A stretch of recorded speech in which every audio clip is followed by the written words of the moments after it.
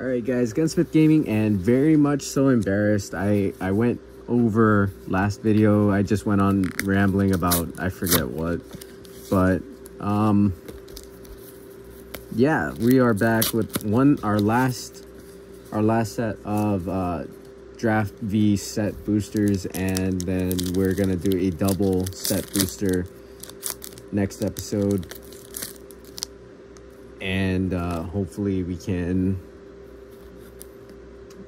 see if we can get more of these showcase cards, because I absolutely love this style, how they did the showcases.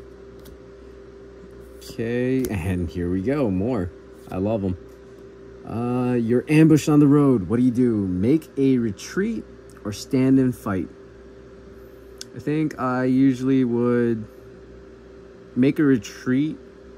If I have, if I'm running white, I'll make a retreat with a very cleric heavy and angels, and run a lot of life gain.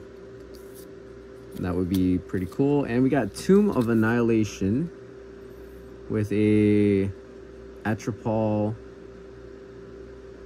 Death Touch 4/4 token. That's pretty cool. And here I go again, just admiring the cards, and I'm completely already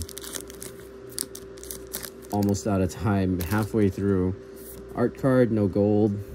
Island, Owlbear. Okay, another showcase. Absolutely love those. More, please. Eye of the Beholder. Moonblessed Cleric again. Oh, okay. And Cleric class, this is what gives me a lot of fun, at least. So for every life you gain, this gives you one more, and +1/+1. And when you get to level 3, you can actually return a target creature from your graveyard to the battlefield straight. Trelasara. Actually love her. And Wish. You may play a card from your own card you own from outside the game this turn. Interesting. Interesting. Reaper Talisman and a Belfry Spirit from the list.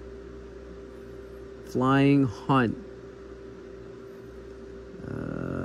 Enters the battlefield, or the creature it haunts dies. Create 2 1/1 black bat creature tokens with flying. That's cool.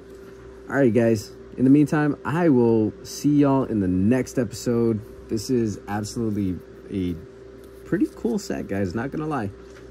Alright, I'll catch y'all there. Peace.